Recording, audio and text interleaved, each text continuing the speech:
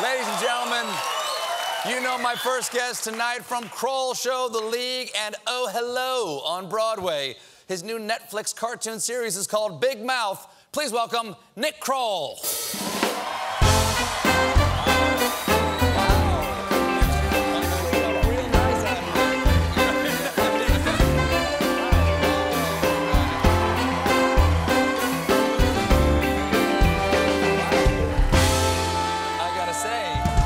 I liked your outfit before with the paint splatter sweats and the backwards hat, but you look like the Viceroy of India. That's really nice.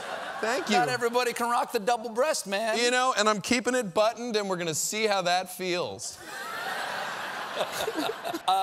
Nice to see you. I haven't seen you since the Emmys. You were at the little after party we had there. That was a lot of fun. I was indeed. Wonderful job at the Emmys. Thanks very much. Well Had a really done. good time. Yes, great job. A lot of fun. Got to be naked and everything. It was nice. It must have felt great. I had a nice time talking to you. But you live out in LA, right? I do. Okay, so you see famous people all the time, all right? the time. Yeah, you guys like the Walgreens out there. You're like every time. Look, there's Tom Hanks and Beyonce and Jimmy Stewart. Like all of them are out here.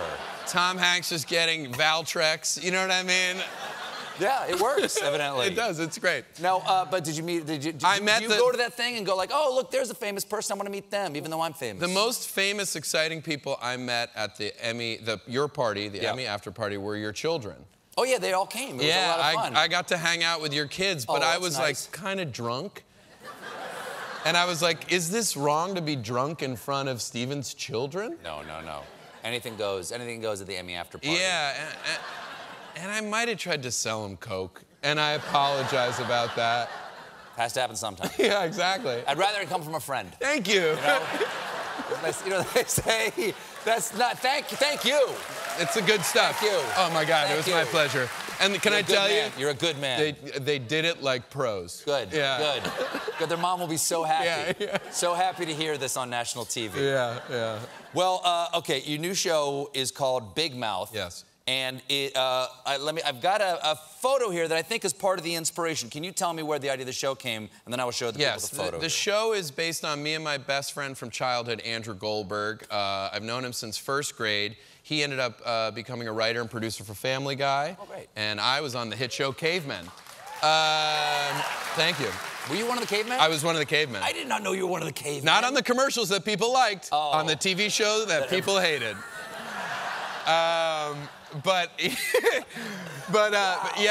He and I created this show together with our friends Mark Levin and Jen Flackett. And how old are you in this photo? We are 13 years old. If people can get a close-up on that. There we are. This is you. That is me. I'm wearing the literally exact same suit. I am wearing another double-breasted gold suit. Yeah. And so Andrew, we were best friends. We really formed each other's sensibilities. But Andrew got ravaged by puberty. I mean, it hit him hard and young. I'm going to say this on national television because it's on the show, so I apologize, Andrew, I love you. But Andrew, during a slow dance with a girl at a bar mitzvah, may have ejaculated in his pants.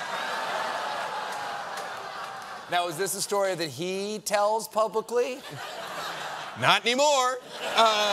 No, it's on the show. It's in the show, so I feel like it's fair to say. And he's now married to a wonderful woman, has 2 great kids, so I think it all worked out. That's in the show? Yes, that's in the show. It's a cartoon. Yes. Obviously, is this a sort of cartoon that parents should sit down and watch with their children? Stephen, I'm going to leave that up to each individual parent.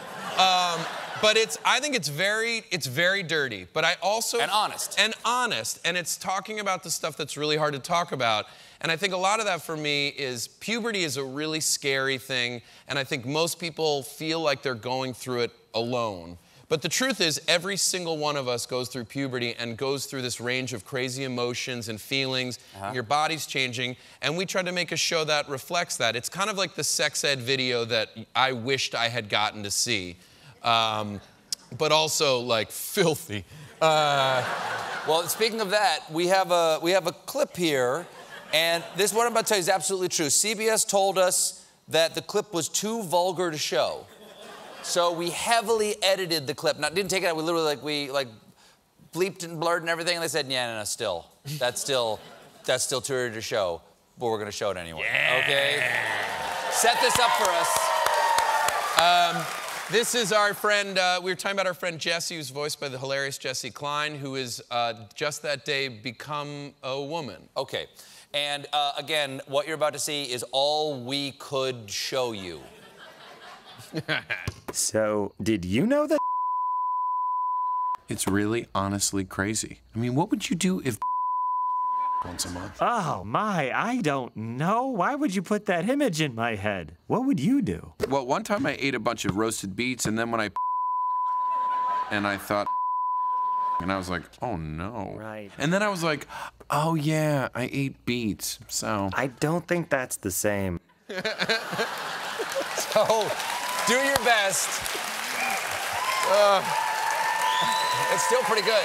Thank you. That's still pretty damn good, even without knowing anything. It's so much better and worse than what you've blurred out. Now, you're also trying to get other celebrities to post awkward puberty pictures of themselves. Yeah, I think it's such a, again, that time is so awkward. I think we need to, there's catharsis in sort of showing who we were and what we became, and I'd love to encourage celebrities to, like, if you, Stephen, had a photo of yourself at that age. Can I jump in on this? Please, yeah, okay. I can't wait. This is me at that age.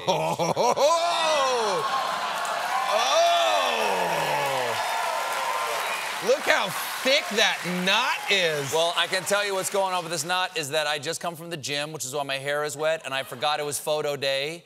And so the photographer, who was a 60-year-old large man, gave me his jacket and his tie. That's why the knot is the size of my face. Oh, it's great. So I'm gonna tweet this out. I'll start this. I'll tweet this out with the hashtag PuberMe. PuberMe. P-U-B-E-R me. PuberMe. Yeah, this is and like. I encourage all other celebrities. This is to get it. in there I'm too. shouting you out, The Rock. I'm shouting you out, Hillary Clinton. Let's make this interesting, okay? Let's make this interesting. Is that I have an ice cream fund. Okay. Okay, it's a charitable fund. The Americone Dream ice cream. We give that money to charity every year. Well, I usually do it at the end of the year. What I'm going to do is that for every celebrity that puts up a puberty picture of when they're 13.